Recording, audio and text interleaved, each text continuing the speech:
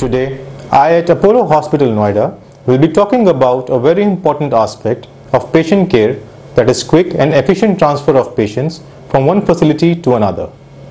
The hospital has the required equipment, infrastructure and highly trained and motivated staff to manage the transportation of these patients for in-house as well as transportation to another facility. A core responsibility lies in the safe transport of patients from wards and critical care units for the purpose of investigations in radiology and other diagnostic areas as per the requirements of the patient in the management to achieve good clinical outcomes. Patient safety during transportation is strictly followed under the norms laid down by the International Patient Safety Guidelines. A few important aspects in patient transfer need to be taken care of to minimize and eliminate any risk for the patient safety. First and foremost, we need to evaluate the necessary vitals of the patient prior to the transfer.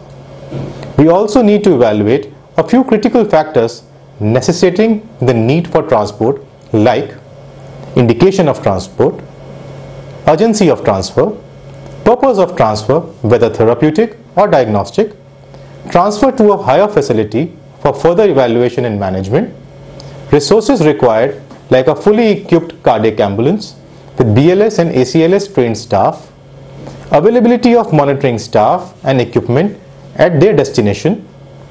It is very crucial to time the transfer. Most mishaps occur during off-duty hours due to poor preparation, which leads to serious medical and legal repercussions.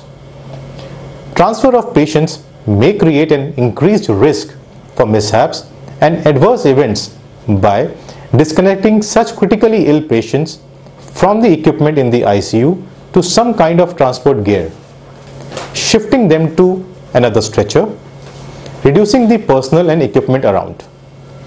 Critically ill patients are at increased risk of morbidity and mortality during transport. Risks can be minimized and outcomes improved with careful planning, appropriately qualified personnel, selection, availability of appropriate equipment. All staff potentially involved in the transport of critically ill patients receives appropriate training in transfer and have the opportunity to gain experience in a supernumeracy capacity. All equipments within a critical care network are standardized to enable the seamless transfer of patients. For example, interruption of drug therapy or monitoring due to incompatibility of leads and transducers. We at Apollo Hospital Noida are happy to boast a high success rate on patient transfer of the reasons that we train our staff, anticipate problems, and we constantly audit our transport processes. Prior to the transfer of any critically ill patient, a risk assessment is done and is documented by the consultant or other suitably experienced member of medical staff to determine the level of anticipated risk during transfer.